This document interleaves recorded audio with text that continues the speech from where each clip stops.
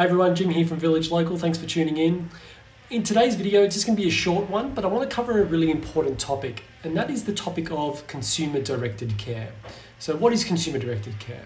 Well, in about February of 2017, the government brought in a new way of interacting with the aged care system, and instead of the government providing the funding that can go towards home care support services to the organisations that have been essentially contracted to deliver those services, they now provide that funding directly to the consumer.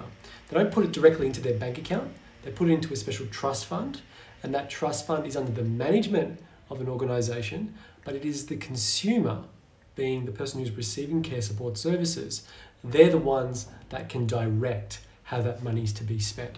Now, for some that might be a little bit, come across as semantics, but it's actually a really, really big deal, and it provides the consumer with a lot of autonomy and rights over how that money is to be spent.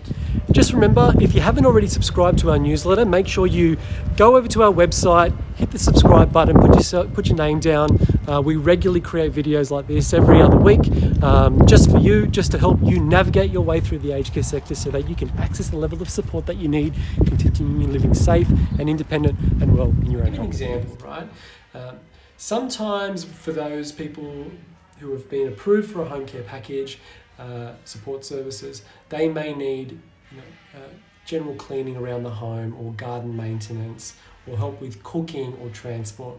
So a home care provider, well, they've got staff that can deliver those services, and they will withdraw money from the home care package funding that the government's put into your trust fund, and that's how those services will be paid for, right? But sometimes, just on the odd occasion, the consumer, the person who's needing support services, they need like little one-off jobs done. It might be some electrical work because there's some wiring problems in the home. It might be there's a water leak, so they'll need to call a plumber. It might be there's a big tree that needs some pruning, so they've got to call a person that does that.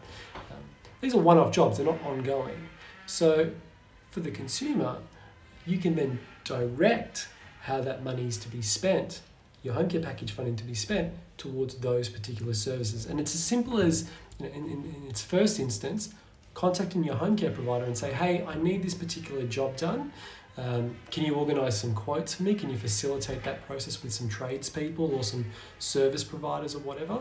And they can do that. But the other way you can do it as well is you can actually organise your own people. So you actually don't need to use the recommendations or even the service people that your provider is offering you. If you have a gardener that you're used to using, your friends have used, you may have used for a long period of time, and you know them, like them, trust them, and they are fair and equitable, and they've also got their registered business as well, and they've got their compliance checks in place, then you can ask your provider if they have any problems with using that organisation as your service provider. Most of the time they won't. If they do have a problem, there's probably a valid reason for it, and it's just about talking to them, to your provider, to work through those challenges. And once they're cleared out of the way, well, then there's really nothing in the way of you using your own service provider for those third-party services. This is the concept of consumer-directed care. Okay, so some examples. Just rattle off a few more examples of what are these additional support services that people tap into, or even products and things like that. So as I mentioned, some of the trades, gardening,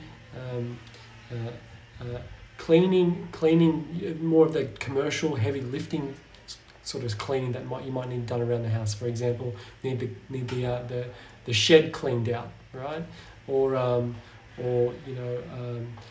pressure cleaning of slippery floors and things like that. These are all sort of specialist things that a home care provider's daily caregivers wouldn't be doing for you. Other things that people spend their funding on is products as well, right? So daily living aids, mobility devices, hydraulic beds or electric beds, and lifter chairs, particularly helpful for those that are experiencing arthritis and have mobility challenges.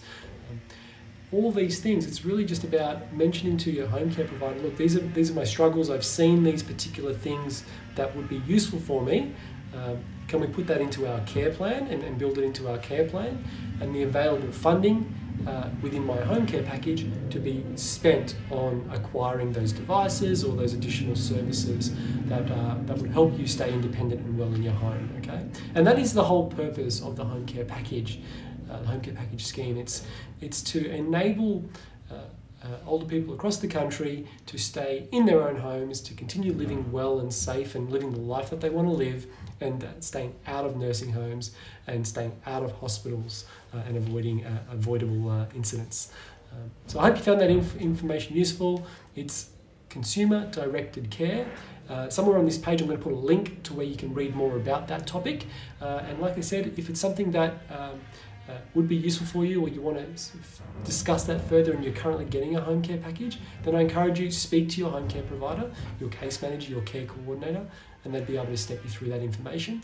If you're not registered for a home care package and you're finding that there are things around the home that you're really struggling with, be it your health is preventing you to do certain things, or you might already be getting some entry-level support services and you're finding that it's not quite enough, then I encourage you to have a look around either on the screen here or somewhere on this page. There's some video links on the process you can go through to get registered for the correct level of support you need. So if you've got any other questions, then by all means reach out to us, write to us, call us. Contact details are on the page as well. Take care for now. Speak soon. Bye.